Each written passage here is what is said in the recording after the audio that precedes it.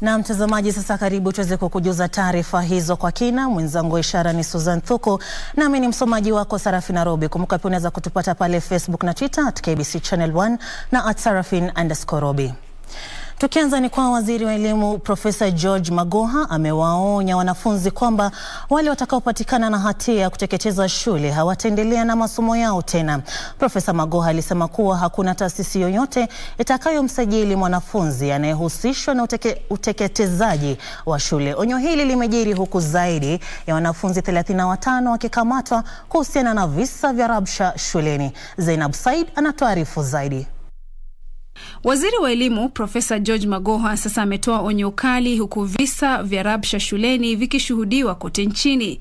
Huku zaidi ya shule 20 za umma zikiwa tayari zimefungwa, waziri alibainisha kwamba wale wote watakaopatikana na hatia hawataendelea na masomo yao. Same story that when students are in the prep room, then the dormitory caught fire.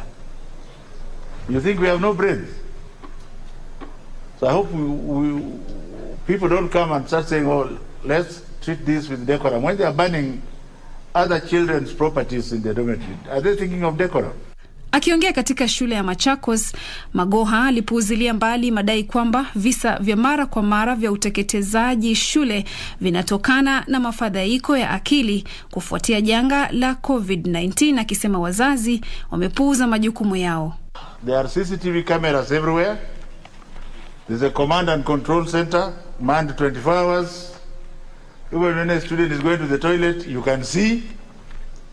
So what is all this nonsense that students were in a prep room and fire started in the boarding house? It is stupid, it is primitive, and it must stop. Hata hivyo, huku Profesa Magoha akitoa onyo hilo, wanafunzi 11 walifikishwa kwenye mahakama ya Nyeri kwa kujaribu kuteketeza shule za Kagumo na Kiandu. Na katika kaunti ya Siaya, shule ya sekondari ya Maranda ilifungwa kwa muda usiojulikana, huku wanafunzi 6 wakikamatwa kufuatia visa vya moto ulioteketeza mabweni mawili. Walimu sasa wanashinikiza kwamba adhabu ya kichapo inafaa kurejeshwa shuleni ili kuwatia nidhamu wanafunzi watundu.